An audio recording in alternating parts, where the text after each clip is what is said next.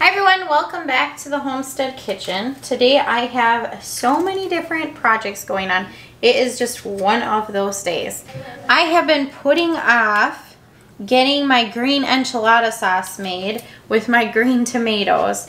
Now I picked these so long ago that they were ripening so fast I really didn't think I'd get any made.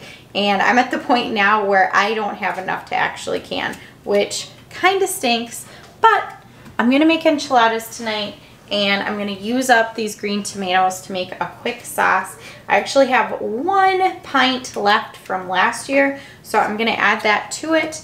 But the beauty of doing it fresh like this is I don't need to follow the recipe. I love to cook without recipes. When I can, it's just so much easier. So since I'm not going to follow any certain recipe, it's just going to make putting this together a lot easier. Oops, so right now I am just washing and cutting up my green tomatoes. And I just cooked some chicken breasts in the crock pot today. And I just did that while I was busy with some other things. I put them in the KitchenAid with my dough hook, and they are all shredded up now, ready to make some enchiladas, which is one of my very favorites. And let's see, what am I adding to them? I did pick up some green chilies from the store and some cheese, so that'll be added. I'll add some onion.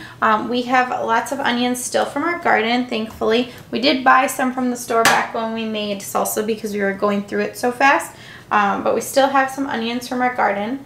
And then I did buy tortillas because the reason I haven't made this yet is because I just haven't had time to make tortillas, and I don't want that to hold me back. So I definitely need to set some time aside, maybe on the weekend, to get some homemade tortillas in the freezer because they're just the best.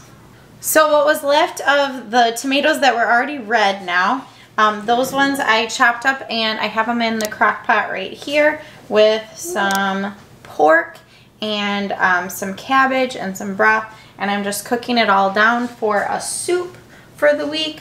It's just nice to have some warm things as it's getting colder outside. Alright, I've got the tomatoes heating up. Got the jar from last year I'm going to add. I think what I'm going to do is add this right to the tomatoes. As these cook down, I can probably puree them with my immersion blender or my stick blender, and then I'll spice it up to taste. I prefer to use red or purple onions in here, but I have all this frozen white onions still. So that's what I'm using. Did I say I was using my onions from my garden? I guess I changed my mind. I was making the potato and leek soup the other day, and I thought, I'm gonna peel all these potatoes like it's big lofty goal, and then I was like, no, you're gonna feed your family.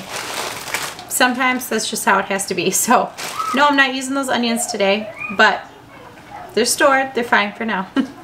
The sauce is cooking down so well. Look at these tomatoes. They're just really cooking down. So I am going to let this keep cooking and roll up my enchiladas. So I just take my mixture, chicken, cheese, chilies, onions, and I'm going to add it to my tortillas, get it in my pan, and I should probably turn my oven on.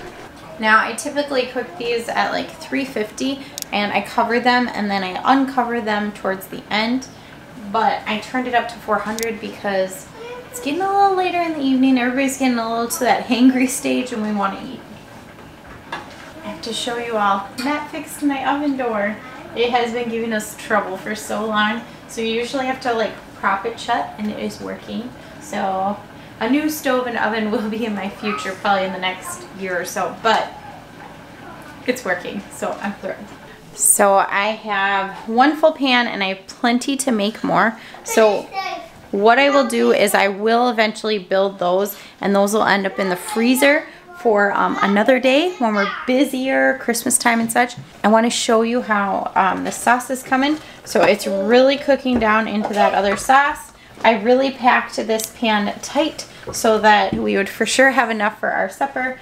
And then this here, and I will probably make up a quick coleslaw to go on the side, and then we'll have, you know, usual fixings. I'll get the cheese and sauce as soon as I'm done with this, and I don't know, I chopped up all the tomatoes. So, whoops, so no tomatoes, but probably some salsa and sour cream. Like my tasting spoon. So obviously it's gonna be heavy in tomato. I didn't add any onions, which would really bulk it up a little. So I think I'm gonna add some onion powder, some garlic powder, maybe a tiny bit of cumin, and probably a little bit of lime juice to cut the tomato flavor. I might even add a little bit of vinegar.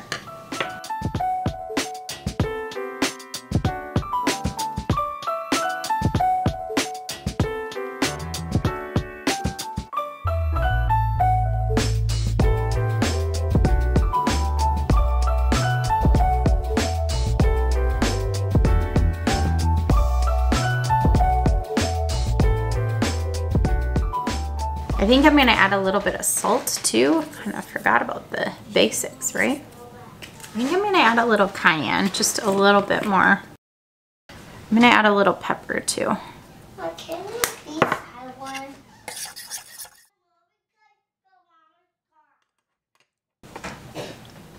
All right, we got it. Looks like perfect timing. My oven just beeped. I'm going to cover it with my enchiladas with some tinfoil, get these in, and then I'll finish making the other ones as I'm setting up for supper. Almost forgot the cheese.